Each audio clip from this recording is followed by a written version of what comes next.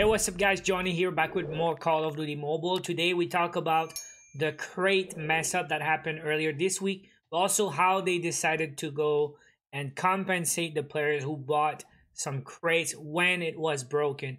If you guys don't know the whole story, this crate came out like 3 days ago, I think, and it was bugged, okay? So the guaranteed epics were not dropping as intended. So I realized pretty quick, I was kind of lucky or smart or whatever you want to call it, but as soon as I saw it was not dropping, I stopped. I only bought 10 crates and I didn't get my guaranteed epic and I stopped. But some guys, they went ahead and they bought like 200 crates, okay?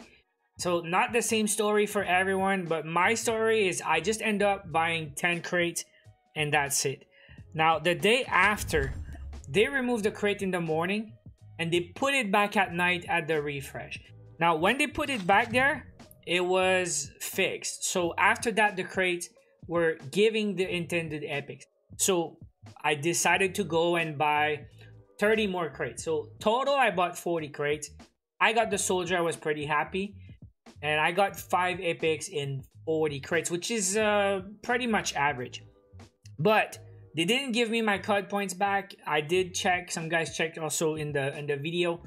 So I didn't get refunded for the first 10 crates that I bought, and I was wondering what's gonna happen with that. So I checked my inbox today and we got a compensation. They say reinforced soldier crate compensation from system. So it just happened tonight and they give me my 10 crates back. They don't give me my CoD points back.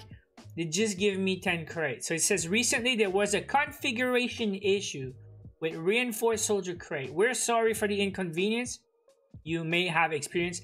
To assist with the issue, we're sending you free crates. Thank you for understanding. So basically, I want to check the crates, but I think they just given me 10 more of the reinforced soldier crate, which I already bought. So let's see. Okay, I'm gonna check my my inventory, but and then I want to talk about it, because for me, if it's just giving me my 10 crates, I will open 10 more crates. For me, it's not a big deal, but for some guy who opened 160 crates, they already got all the epics, and now what you gonna do? You're gonna give them another 160 crates? What they gonna do with that? They already have the epics. So it's not like getting the CoD points back if you give them crates again, because the crates are useless if you already have everything. But like, yeah, it looks like I have 10 more crates, guys. I mean, it's good for me because I stop and I don't have the... I mean, if I get the Fennec, that's cool. If I get the Man of War, that's cool. If I get 1 epic, that's cool. But I really... I would like to know the guys, like the guys who bought 100 crates or 90 or 200 crates.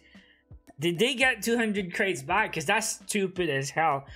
And I saw someone on Twitter, he had 30 crates. So probably he bought 30 when it was broken and they gave him another 30. But I mean, it's only good if someone did like I did and you stop buying crates. But yeah, I'm really curious and how these guys feel about it.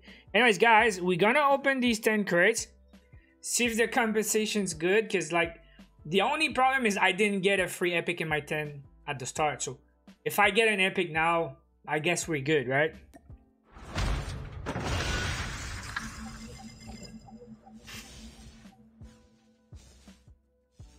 Thank you, CoD Mobile. I'll take the 10 duplicates. 160 credits. Wow. I don't know what to say, guys. I don't know, man. I don't think it was the right move. I think they should have given the CoD points back. And then when you have your CoD points back, you're free to choose what you want to do with that. Because I'm pretty sure the dudes who bought 160, 70, 80, 90 crates, they would not open another 90 crates. They would just take their CoD points back and don't touch this crate again. But anyways, guys, I'm really curious what you guys have to say about that. Let me know in the comments. Is it fair or not? Did you see other videos or other posts? Because the only one I saw was from Twitter. The guy got 30 crates. But if you saw someone with 100 plus crates, what happened, guys? One more thing before I go, about the soldier voice.